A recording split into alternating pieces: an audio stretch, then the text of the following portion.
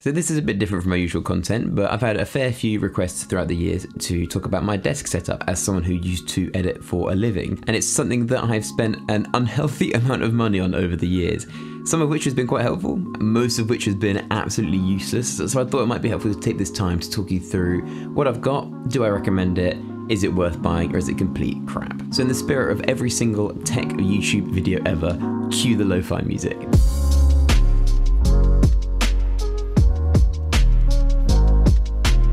And that's enough of that. So over COVID, I moved back home and actually ended up cultivating myself a pretty nice desk setup, which you can see in the background of a bunch of my videos. Back when I had 2 monitors, which included the staple of the exercise bike that hasn't been used in roughly the last 25 years, which was eventually just used as a coat hanger. But since moving to London, I've had to make do with a much smaller desk setup, which looks like this. AKA kind of like shit. The desk itself is just a random desk that I got off Gumtree, which is like the UK equivalent of Craigslist. It's not exactly the highest quality stuff. So yeah, it's nothing special, and I am very much in the market for a standing desk. But one, they're expensive, and two, when you're my height, the difference between a standing desk and a sitting desk isn't really that much. It's also quite a hard desk to film because just to my left is my wardrobe, which has a big old mirror on it, and to my right is my bed, which is exclusive for my OnlyFans subscribers, so keep your eyes off it. But on screen now, you should be able to see all of the gubbins that I'll be discussing over the course of this video, starting with the BenQ ScreenBar. And I'm starting with the ScreenBar because BenQ sent it to me for free, and if you know anything about me, I'm a massive slut for free stuff, so thank you, Mr. BenQ. I love you dearly. If you want to send me anything else, but on a serious note, they asked me for an honest review and they provided no suggestions on what I'm supposed to say, so this is from the heart, my genuine opinion. So I've had it for quite a few months now and I'm really enjoying having it. Living in England means that between September and March each year is basically a period of just complete darkness all the time, and it's hella depressing. So having a nice little desk lamp to light up my space has been really, really nice. Its build is helping with eye strain and helping you sort of see the screen better. And I'm sure it does help in some way, but that's not really what I've used it for personally. For me, I've much preferred just using it as a desk light. I really like the way it lights up the space. It's nice to have a subtle, customizable, tucked away, nifty little desk light that has a bunch of different ranges of warmth and brightness. It can go from eye-searingly bright to really quite calm and mellow, and different shades of warmth, brightness, and more yellow light for when you're planning to sleep. All really customizable, and there's a button that controls the brightness for you if you're a lazy fuck like I am and can't be bothered to do it yourself. For some reason, I decided to film a lot of this on a really bright day where you can't really tell the difference, but I promise you, when it comes to the evenings, it really does make a difference to not have your eyes burned, your retinas seared by your own desk lamp. A lot of people are understandably really worried about screen glare and having the light reflect off the screen.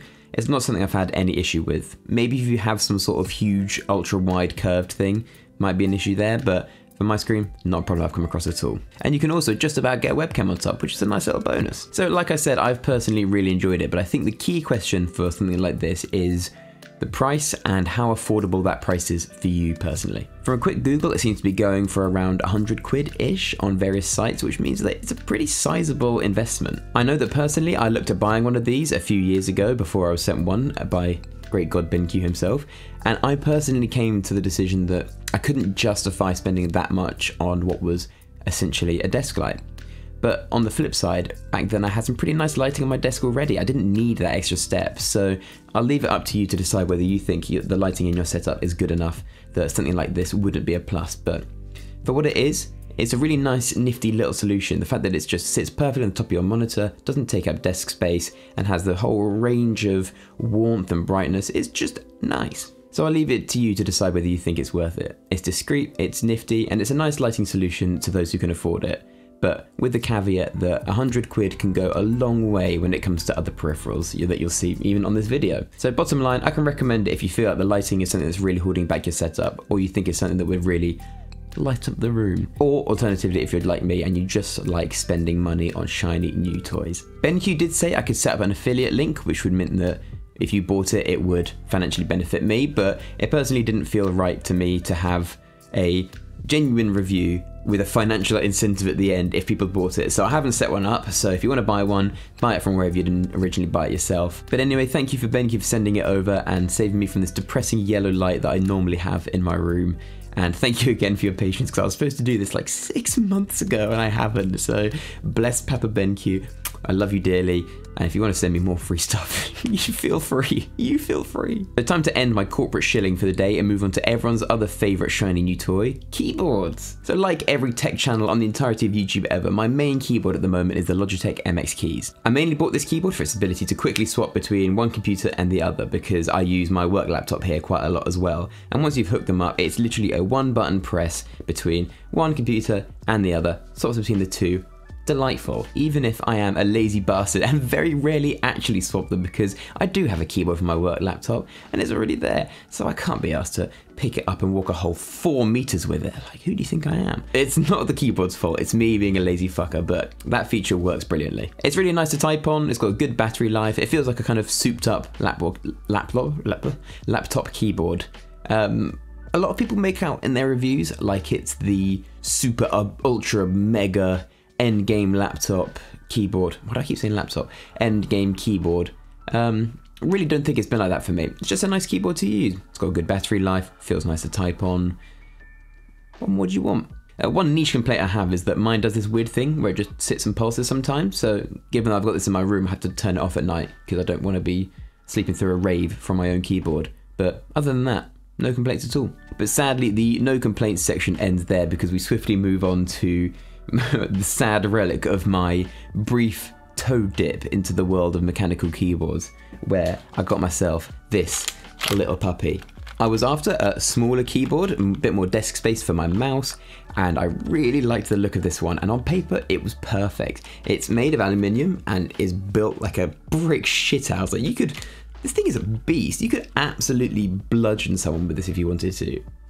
Hypothetically, of course, not that I'm, Cut. Yeah, it's insanely solid, and it's Gateron red switches, 60%, 65%, I can't remember. Basically, it doesn't have the F keys, doesn't have the number pad, but it does have arrows, which was the real selling point for me. So I chose to use Gateron reds, but another good bit about this board is that they're all hot swappable, so you can swap it out if you need to be, and it's even got RGB stuff, which is great if you're 7 years old. And on top of all of that, for a mechanical keyboard, it really wasn't that pricey. I think it came in at about sort of 80 to 90 quid, which, trust me, in the keyboard world is ridiculously cheap. So on paper, all good, but why do I barely use this anymore? Well, I still use it to play games on, and particularly when I play Smite. This is just my go-to keyboard. But the main problem, and this is going to make me sound like such a boomer, is that the keys are just too damn close together for my big, fat sausage fingers. Every time I press a key, I'm pressing like 19 different other keys at the same time, and it's just a nightmare to type on. It just does not feel good. It feels real bad, man. And the red switches do not help with this. I think this is what people in the mechanical keyboard community describe as feeling mushy. I personally call it feeling like shit, because I cannot type anything without half the rest of the alphabet popping in as well. And also, I really miss the F keys, so that was my mistake in not getting them. But the most criminal bit of all is this shift key. It's so small! It's so small! That's the one that I use. To write this section of the script, I whipped this back out to remind myself of what it's like, and it was just as bad, if not worse, than I remember. I'm sure this is probably me doing something stupid and something wrong, so if you're a mechanical keyboard guru, please send aid. I need all the assistance I can get, because I'm clearly doing something wrong. But for the meantime, this thing, it will sit gathering dust under my desk. So moving on to mice, my main mouse forever has been the BenQ something whose name I can't remember. I think it's like F2KB or FK2B or something like that. It's basically the non-ergonomic one. It's a lot more like straight and flat. It's really bloody flat, and I love this mouse. I love it so much. It's like it's custom built for my hands. I used other mice before that I found started to get my hand quite crampy after a while. No problems with that at all with this mouse. And in fact, I've now shipped it into using it as my main work mouse because I do a ton of work at home and I'll be there sort of, hours and hours for the day. I just love it. I love that mouse. If they made a wireless version of that mouse, I would buy every single version in existence. And that's a promise. You can hold me to that, BenQ. Given that I now use it as my work mouse, I wanted to have a separate, distinct mouse to use for other stuff. And in my quest to cut out wires, I was looking at various wireless mouse when all of a sudden Amazon announced a sale which included a bunch of Logitech stuff. And not only the G Pro, whatever it's called, wasn't included, but they did include, if I can find it, this, which is the G903, which it looks a bit gamery. It's like the gaming chair equivalent of a mouse, but I've used it for the last month or two and I've really enjoyed it. It's pretty good. And I also like the fact that unlike everyone else on YouTube, I'm not using a MX Master, which I actually have one of those at work. Really not all it's cracked up to be. Very overrated, but that's for another story. This thing has been pretty good, although I do have a real bugbear with it, in that I've set my DPI up using the Logitech software to one that feels comfortable for me. It has like some presets which you can set on these little middle buttons here if you wanted to change them. And the problem is that it requires the software to set the DPI, which means that if the software isn't running, or if the software is taking a bit of a second to respond, then it just means it's a random different DPI for the time being. Which means that, so for example, let's say that you just turn on your computer and you're trying to like click on something, maybe you're trying to get it to restart or to sleep, or suddenly you're at a completely different DPI. And for me, this is a really slow DPI, which means that this thing crawls along at like 1 mile an hour. I have to go like CSGO style swooping of the mouse just to click on the fucking button. And it does my head in, and it does this every single time the mouse goes to sleep. So if you put the mouse down for, you know, a couple of minutes to look at your phone, pick it back up and try to go click on something, you've then got to swipe for a bit, wait for the software to wake back up. Oh, I'm awake again, you know, oh, now it's actually working, but that's a pain in the ass. And it happens way too frequently. I'm sure this is something I can fix, so if you know how to fix this, please send aid. But otherwise, really enjoying it. Again, it's really quite ergonomic. It's not very, not ergonomic, it's quite non-ergonomic. It's quite just straight. You can see it's like pretty damn symmetrical, which I really like personally. Good for the lefties as well. I think that's the idea of having it symmetrical, is that it suits lefties well. Ton of customization for weight, and you can like add and remove side buttons. So you see this side has 2 side buttons. This side has a, I don't know if the camera will focus on it. There you go. But it has this section which you can take back that flap and add in some side buttons if you want. But given that I just use my pinky down there, I don't want to just be randomly clicking stuff. So really like the customization, and I've had a good time with it. Good battery life as well. So, no complaints. But at the end of the day, it's no BenQ mouse, so please make wireless versions of it, please!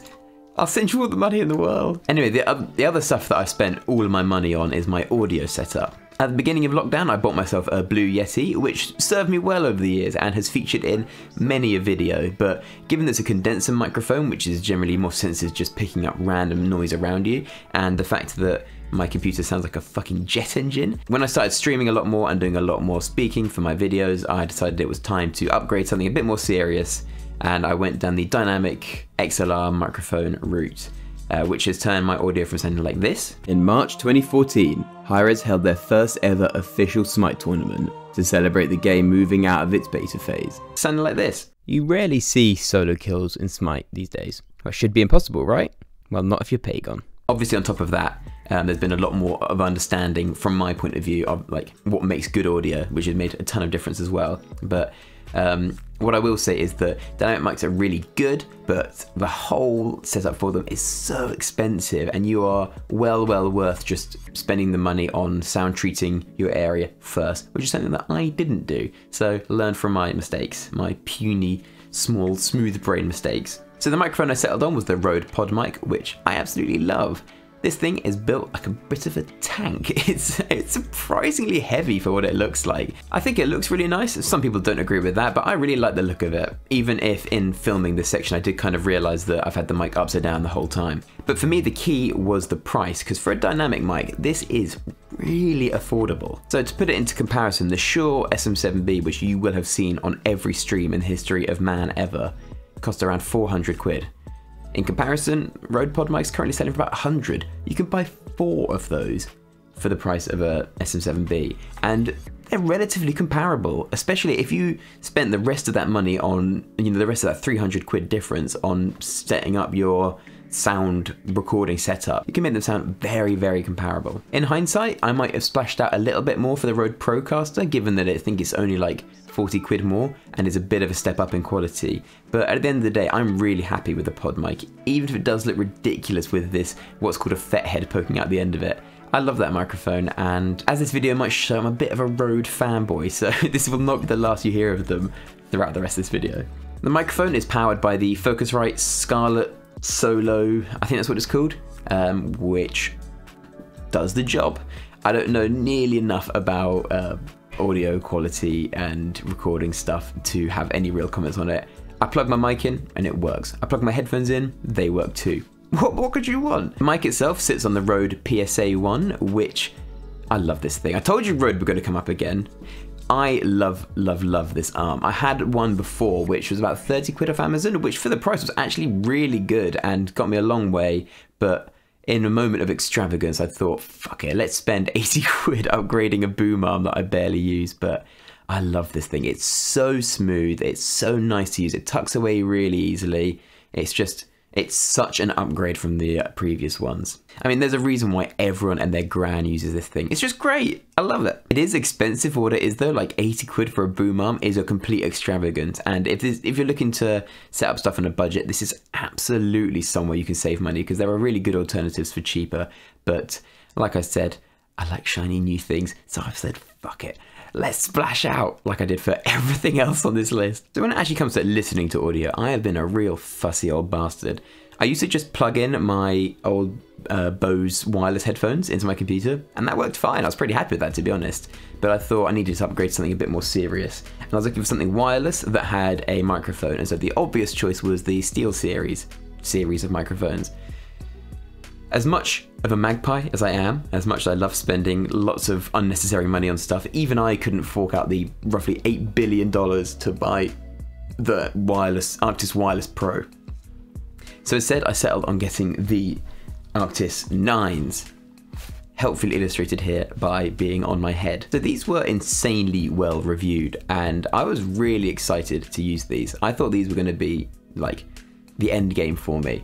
So I was pretty massively disappointed when they turned up because, I mean, step one, they just aren't comfortable. They're just not comfortable. I must have messed around with this headband for hours and hours and hours. And it's a good system for customizability actually, because you can get it softer on your head, you can get it tighter on your head. But no matter what I did, and trust me, I tried with this thing, I just couldn't wear them for a long time comfortably because at the end of the day, my big old cauliflower ears poke the insides of the drivers on the inside and they just squish my ears, and so I just couldn't wear it for more than an hour or so without feeling uncomfortable, which is just not good. It's not good. And otherwise I found the sound quality, and I'm no audiophile, but for the price I really did not find the sound quality that good. I found that my Bose Bluetooth headphones were comfortably better in terms of audio quality, which when you've just spent like hundreds of quid or something like this, it's a bit of a letdown. And the final problem was the microphone, where everyone had said how good this thing was. I also love the way it comes out like the xenomorph head. Everyone has said so much about how good this was, and I was so disappointed. I mean, this is what it sounds like. Seriously, how does this thing sound so bad? I spent so much money on this. Yeah.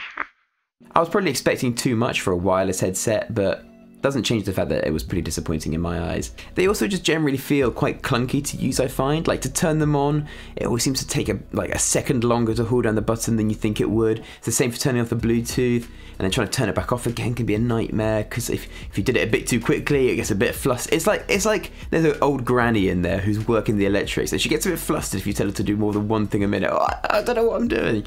And I just found it a bit annoying to use for something that costs so much money. So these are probably going to be shipped off soon to the glue factory, or I'll just sell them. So instead, I got myself, quick change, these Beyerdynamic DT 990 Pros, 250 ohms because I don't think they do the black ones in any other ohms. The ohms, as far as I could tell, make fuck all difference. Why I got these for was because they look cool. So they're open backed, which means that you can basically hear a bit of the outside world through these grates as you're using them, because I found that maybe it's me being paranoid, but when I'll be playing a game and someone like knock on the door and like you don't hear them and stuff like that, and then suddenly they come and like tap you on the shoulder. This isn't something that probably happens to a lot of people a lot, but when I was living with my parents, they'd be like, Dan, like trying to talk to me. I'd knock on the door and they'd come tap me on the shoulder. Because I'm wearing clothes back, I couldn't hear shit. And it is the single scariest thing in your entire life. My heart has not recovered from getting taps on the shoulder and just shitting my pants immediately. So these are open back. I've not had any problem. I was a bit worried they might leak sound into the microphone. I've had no problems with that at all. I don't think they leak much sound at all, especially not enough to get picked up by a microphone. These, again, pretty comfy. Not as comfy as people say they are. Again, maybe this is just me having a fat head, but I feel like people have a very low bar of what they expect to be comfy. I don't think these are super comfy, but the sound's really nice. A lot of people complain about the treble, not something I've struggled with, but again, I'm no audiophile.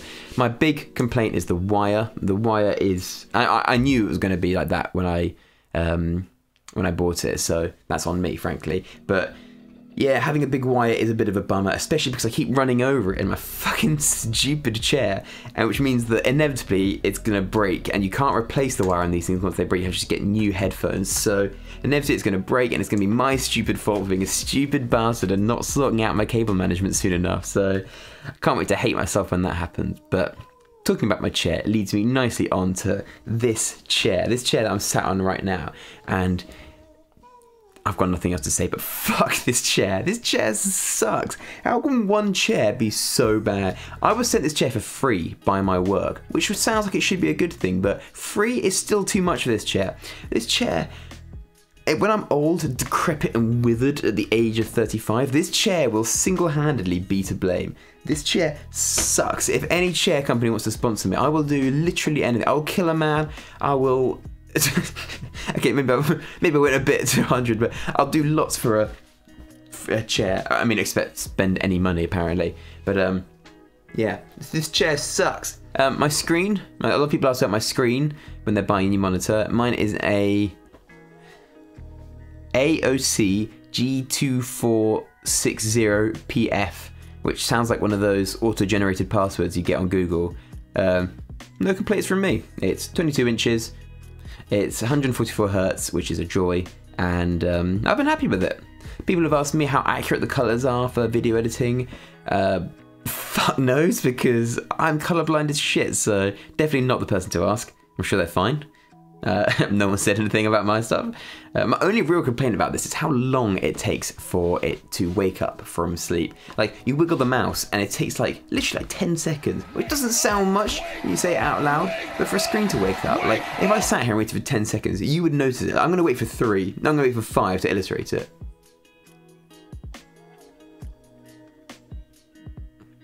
See, how uncomfortable was that? And that was just like 5 seconds. Having to wait 10 seconds for it to turn on, it's just not ideal. Why am I still wearing these? I don't need these at all.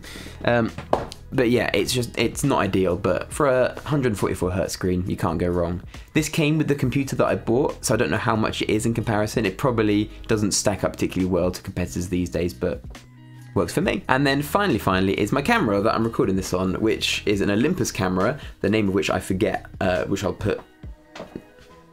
And on top of that is sat a Rode VideoMic NTG. Again, I told you I'm a Rode fanboy. I love that. This is my new extravagant purchase, and it's so unnecessary because I don't film anything out and about. But I love this microphone. I absolutely love it. It's great. It's got so many nifty little features, and it looks kind of funny on top of the mic. So what's there to complain about? That's you. So I think that just about wraps it up. If I've missed anything, let me know. If there's anything you want me to talk more about, let me know, because trust me when I say I've got a lot more to say on all of this stuff. I could rant about this forever, as you may have guessed. So that's it from me. Not something I'm planning on doing a lot, but I got quite a few requests to talk about this, so thought I'd throw it in there. Peace out. Yeah, what else is there to say? Deuces.